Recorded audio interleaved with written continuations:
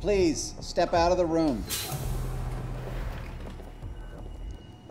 I'm Dr. Broda, head of infection control, CDC, and your protective suits are not adequate. Turns out they don't have to be. Rash under the arm means it's not smallpox. False alarm. Sorry.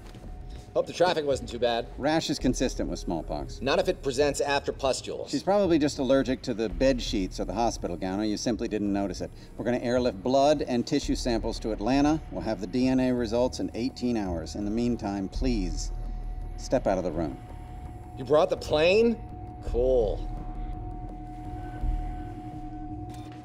We need to test for TB. TB might fit, but it's too slow moving to kill her anytime soon. There's no way the CDC is going to give us access. That's why we don't think it's TB. We think it's meningococcal disease, which could kill her before the results come back. And once I gain access, I'll run the TB test. You could have said all that in there. In front of the narc? As if. Are you so afraid of this new girl we have to take elaborate measures every time you want to skirt around ethical boundaries? Elaborate measures? We took a walk. Walk you would have taken anyway. Actually, I saved you from the horrible post-differential traffic jam. Meningococcus. We believe the rash under Julie's armpit is actually petechial spots. When added to the high fever, the vomiting... There haven't been any seizures, no stiff neck. If I could just gain access to the patient, I could investigate the rash further. All right, I'll take a look. I can wear your gear. I'll take every necessary precaution. You come to me with a weak diagnosis. I even offer to investigate, but that's not good enough for you. What's really going on here?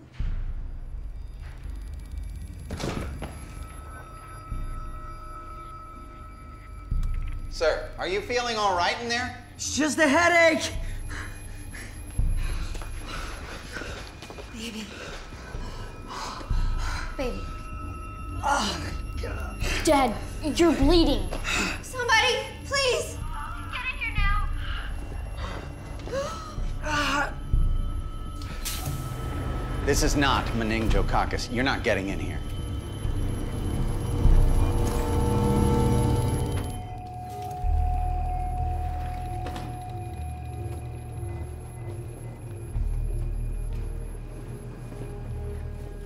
So I guess honesty is the best policy. Why'd you say that? Seriously, to establish your viewpoint as if I didn't already know it? It demonstrates some weird cross-generational female solidarity with Cuddy. Actually, I was just trying to fill the awkward silence. Why have they stopped? You can't go out there. Why did you stop? Get out of the hallway. He does not have smallpox. Yes, he does. It's just... He's just developed pustules. He's now too dangerous to transport. Get out of the hallway.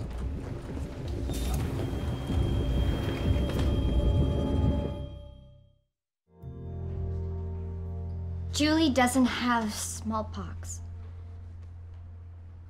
Did I just dream the part where I finally agreed it was smallpox? Well, if what I thought was reality was actually a dream, then the reverse. Oh my God, I had a threesome with Beyonce and Lady Gaga. She doesn't have pustules on her palms or the soles of her feet. The dad does have pustules there. So how does he get smallpox but skips her?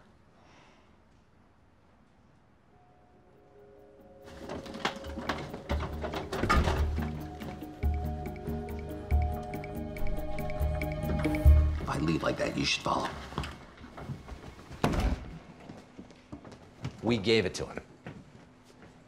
Where's Chase? You do realize we don't all live together, right? Well, then we gave it to him.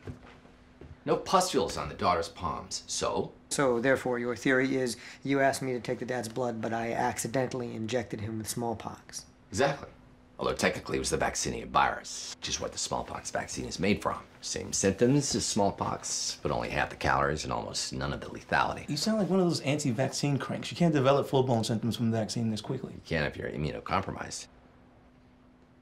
Am I the only one who reads these things? Dad had kidney cancer. 6 years ago, he's been in remission. Well, it's obviously back. Shot his immune system, made him vulnerable to the vaccinia, which will get better on interferon. So if he responds to the treatment, that proves he doesn't have smallpox. Then what does the daughter have? Damn. I was hoping you weren't gonna ask me that.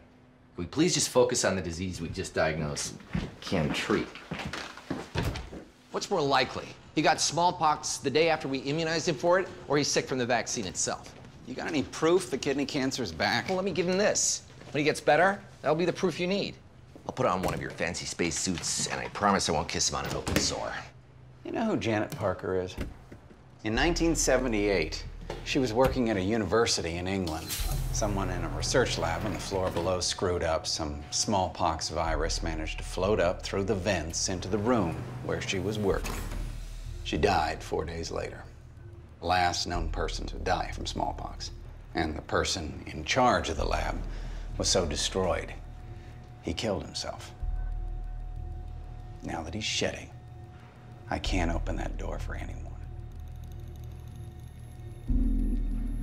Hey, look, there's the proof you need. There's blood in the urine bag. His kidneys are shutting down. He's in the final stages of the disease. Smallpox was causing the kidney failure. The blood would be brown. It's red because the kidney cancer is back, and this is not smallpox. I'm not opening that door. Well, that makes one of us. Hey! Hey! You're insane! But I'm right.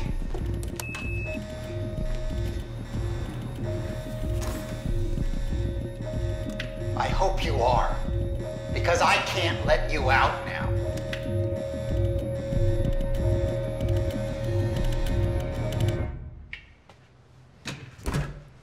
This is what happens when you have no respect for authority.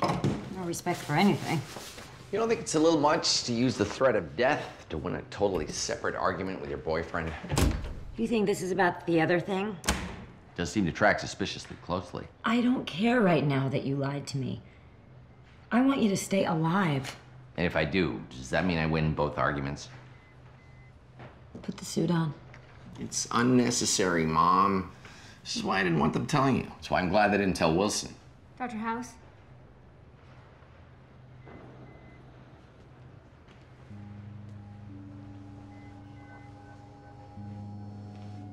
I'm getting worse, aren't I?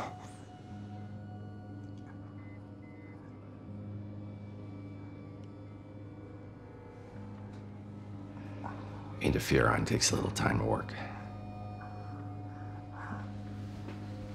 Don't worry.